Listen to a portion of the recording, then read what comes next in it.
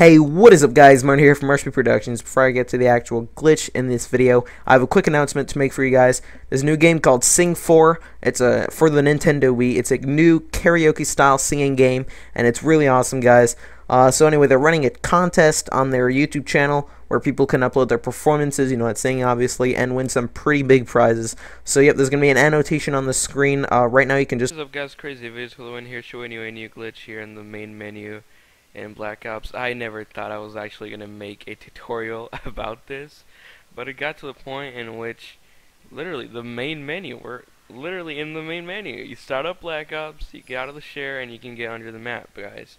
The whole concept of this glitch is for you to keep running against this share right here between the TV and the share over and over again, and eventually it can take minutes or you can get it the first try. You'll spawn below the map, below the main menu, which I find mad funny considering I'm thinking about it right now. This isn't even a map. It's just the main menu. It's kind of hard to believe that you can actually get out of the main menu.